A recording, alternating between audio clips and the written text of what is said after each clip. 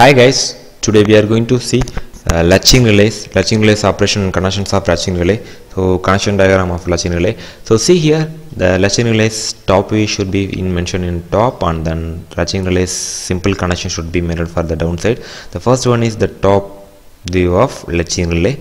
So see here, this is a latching relay for the model of Hager and Schneider, the same like that. So the first two terminal for the auxiliary supply, and then second two terminals, the 1 and 2 and 3 and 4. The 1 and 2 for the first two terminals, and 3 and 4 the second two terminals, and 1 and 3 for the normally open, and 2 and 4 are normally closed.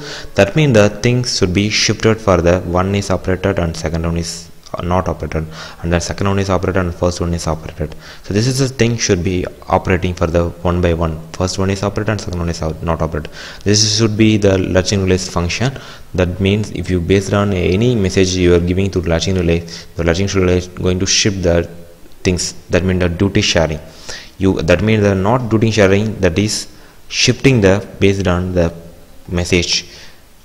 If you take the pressure message, that means the pressure, you're going to set the first one is the low pressure, and then second one is the high pressure. That means the high pressure machine and low pressure machine. If you need to operate the low pressure machine, you're going to connect for the 1 and 3, and then 2 and 4 as the high pressure machine operation. That means the first time you're going to switch on the latching relay, the low pressure machine going to switch on the based on the your message.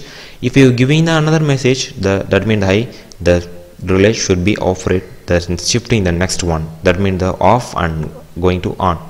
That means the latching relay going to off totally, and then switch on the second one. That means the low to high pressure. So this is a shifting will be available for the latching relay. So actually I said for example for pressure, not for the pressure, there is a lot of things are been available. So here I showed the example connection.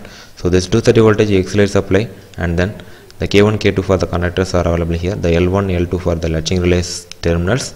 So here 1 and 3 and 2 and 4 terminals should be available here. So here I am going to giving supply here.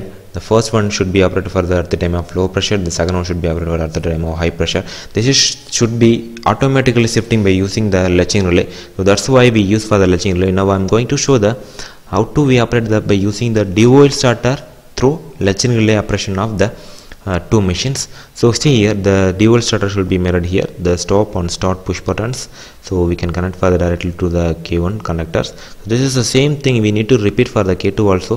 That means the second part, the same connection should be, we need to repeat for the second part also. So there is a no space, so that's why I didn't make here.